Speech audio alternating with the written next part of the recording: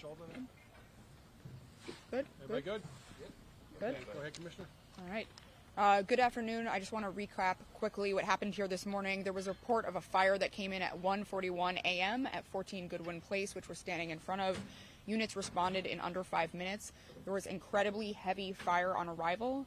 Our members did an extraordinary job in very dangerous conditions, pushing in to rescue 2 civilians who were treated by EMS and taken to Wyckoff Hospital. Those civilians are 1 green tag patient and 1 red tag patient who remains in critical condition at this time. The cause of this fire was e-bikes and lithium-ion batteries. Multiple devices were found on scene, and this is a critical safety issue both for New Yorkers and for our members.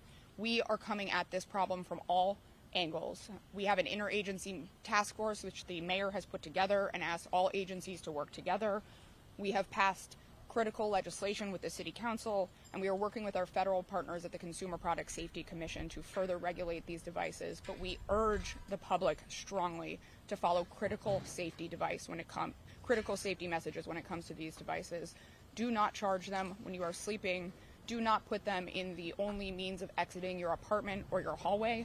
When these catch on fire, they burst into flames, and there is almost no way out of your room or out of your apartment. We urge people to buy certified devices. We urge people not to tamper with the devices or the batteries. This is an incredibly dangerous issue that we are coming at from every angle to make sure that our members and the public are safe. I'm going to hand it over to our Chief Fire Marshal to talk a little bit more about the investigation and what comes next. As the Commissioner mentioned, we did find several batteries in there, approximately 50 inside. We believe that one of the occupants was repairing the batteries in the home. There were also many that were charging at the time that were nobody was watching them charge, so they had charged them overnight. As mentioned, there is 1 critically injured patient that was unable to get out that was rescued by our firefighters. In a traditional fire, which develops rather slowly, we believe that victim would have been able to make their way out. There were working smoke detectors. There was working sprinklers inside. These fires, when they do occur, they occur so violently that it traps the occupants. They're unable to get out. If you do have these, as mentioned, don't charge them overnight. Don't charge them unattended. Make sure they are not blocking your primary means of egress. Always have a second way out. Don't repair them. If the battery is not working properly, replace it. Don't try to fix it. It's very difficult to manufacture these, and when you do tamper with them, we have incidents like this. This is our 24th fire related to these batteries so far this year. Last year we had 220. It seems like the number is doubling over year by year. Last year we had 6 fatalities related to these devices. This year so far we've had 1, and we're praying for the recovery of the victim from this morning. Stefan? Essentially sort of describe what neighbors have been describing to us, but it sounds like an illegal chop shop. I guess the question then is, that's not illegal right now, so what can be done to prevent that kind of behavior or operation? Who are you asking the question? It doesn't matter what the question is.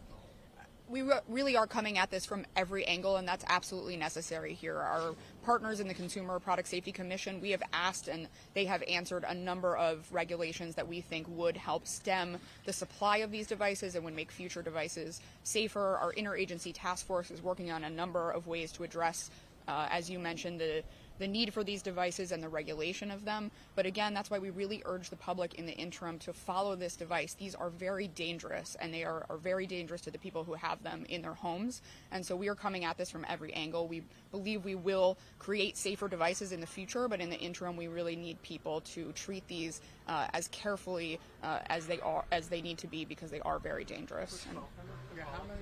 1 second, Raj. 1 second. Follow up. So in that letter, you did mention legislation. Mm-hmm. Can you talk about the legislation that you're asking for in the city, at least, to address this? So the City Council just aged a number of bills. Some are about public education, some are about outreach, and one is specifically addressing the issue of aftermarket devices and disallowing them. Gabby, 1 second, Roger. Come to you. On the dangers, 50 batteries, is that what we heard correctly? Approximately 50 inside, yes. How in terms of our viewers, what would that mean in terms of the dangers of this catches fire and it could become something way worse than it was today?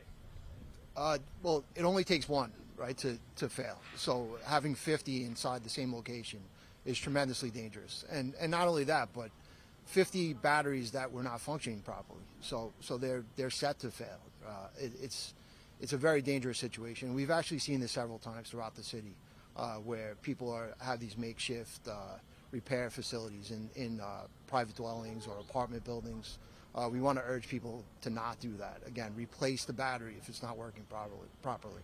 Replace it with a UL certified battery, or a battery that's produced by and certified by a national testing laboratory. I'd just like to say one thing. We have videos of what this looks like when these catch fire. I really urge, we can provide them. I really urge that you see them. When you see what happens, you will realize why this is so dangerous for the occupants inside and for our members going in to rescue them. There's a tremendous volume of fire and is very dangerous. Roger. How many of these 50 batteries caught fire after the first one ignited? There was a very heavy volume of fire. It's difficult to say how many actually caught fire. We recovered some that are still intact from a remote area of the fire that obviously show signs of being worked on. It's impossible for us to say how many were actually involved in it. Just to follow up, you're saying these were all failed batteries? Well, he was working on them, so we believe that they had some issues prior to the fire. Any criminality here with repairing these batteries and dwellings? We're looking into it, but nothing apparent at this time.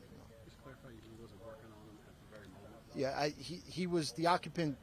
Was not home that was working on the batteries at the time, so they were not being worked on at the time. However, several were charging at the time of the fire. Just to follow up on Roger's question, so can you give us a ballpark of how many did catch on fire? Was it a dozen? Due to the extent of the damage, it's difficult to say exactly how many. But it only takes one, and one fails and then communicates to the others, and then they'll fail.